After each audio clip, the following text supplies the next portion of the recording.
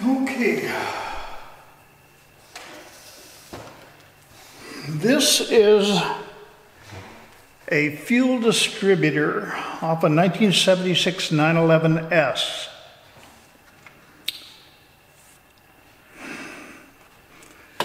This is the bottom half, and this is the top half. It's upside down, but I don't want to turn it over because these parts, they fall off. But you can see this is where the fuel lines go to the fuel injectors. Anyway, to get this off, so this part faces towards the front of the motor like this. This is towards the firewall of the 911. You cannot work on this with the engine up against the top of the engine compartment. So you have to lower the engine. All you have to do is take off the two back motor mount bolts with the motor braced, of course, and slowly lower it down so you can get 8 to 12 inches.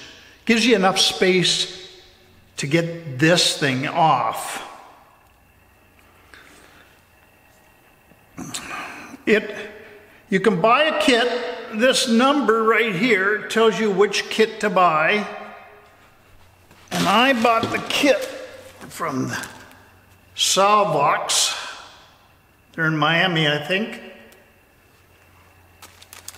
And the kit comes with a bunch of O-rings and a bunch of brass crush washers. So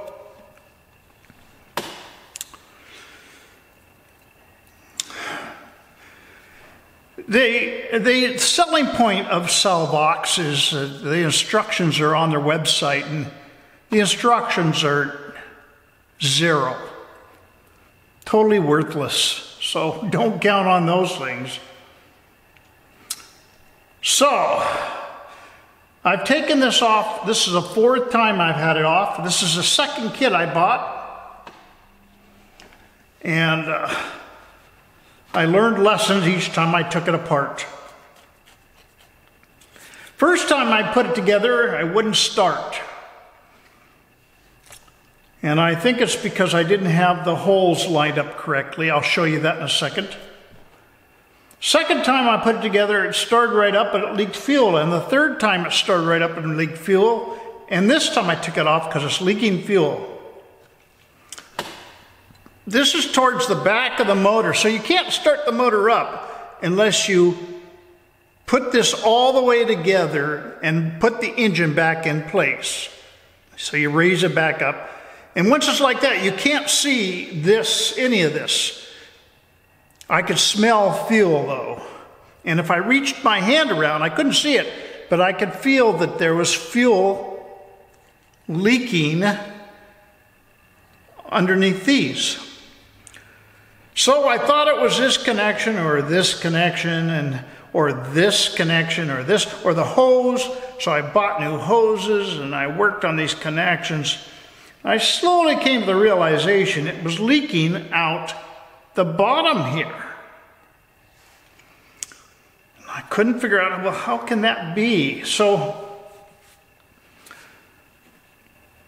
the way this works, this post here, if you take off this nut, you can push on it and it pops out, this whole post.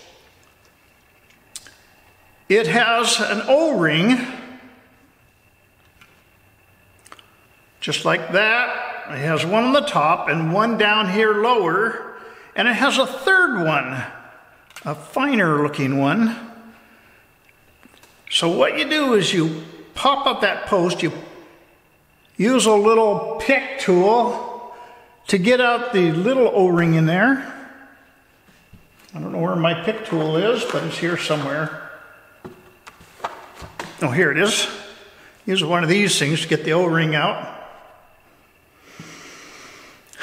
And then you put in the new one. This little tiny one you have to shove in and fit it into a slot in here.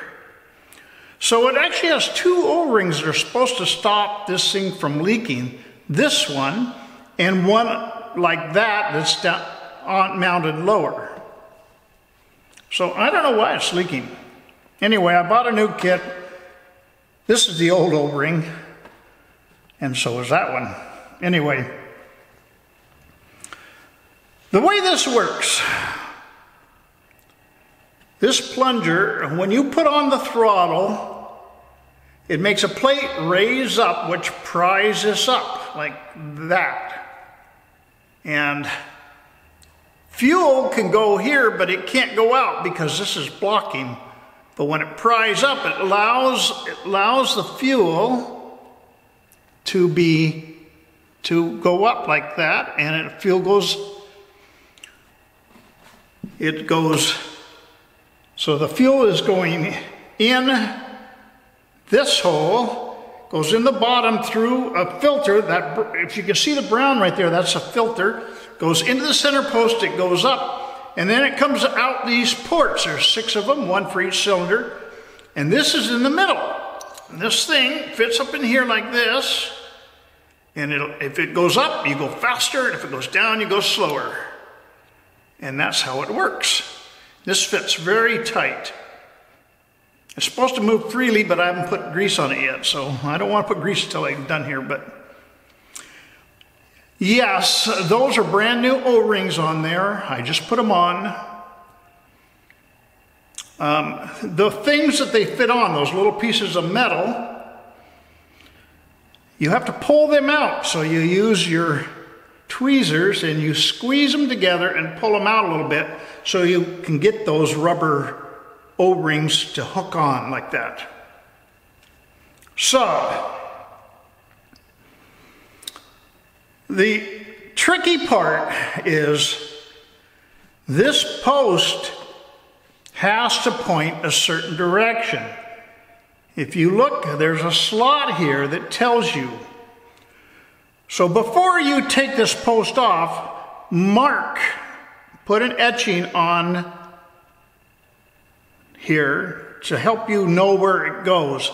I actually have several etchings in here. The washer's covering it right now, but anyway. But what you want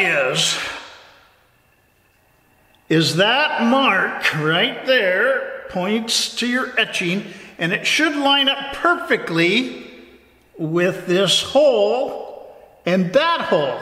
They all should line up. And in the case of mine, this